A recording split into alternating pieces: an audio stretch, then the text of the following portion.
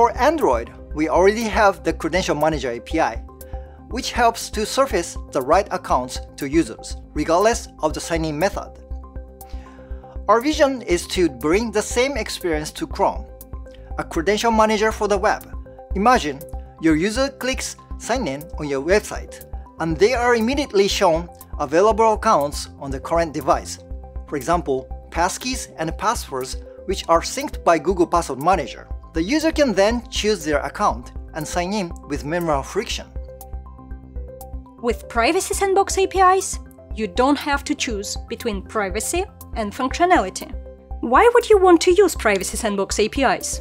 Most importantly, Privacy Sandbox APIs offer robust and enduring solutions. They can ensure your site's functionality remains seamless, regardless of third-party cookies availability. Privacy Sandbox APIs are designed to limit the information that is shared about the user and reduce the scope of potential user tracking. This isn't just about a cookieless future. It's about creating a better, more trustworthy online world. But passwords are so ubiquitous that a transition to a passwordless ecosystem across the web, it's just not going to happen overnight. So in the short term, we've improved the Google Password Manager to help users manage their password more easily.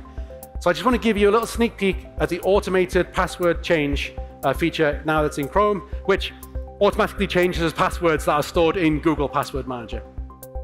So when Chrome detects that a password has been compromised, a user will get a suggestion to change it, and then with permission, Chrome will automatically update the password on the site behind the scenes. So we're going to start with a subset of websites in 2025, and we'll expand this to more websites in the future. But there are just a few small amount of changes that you can make that help make this automated password change work more reliably, and you'll just be able to get adopted straight away.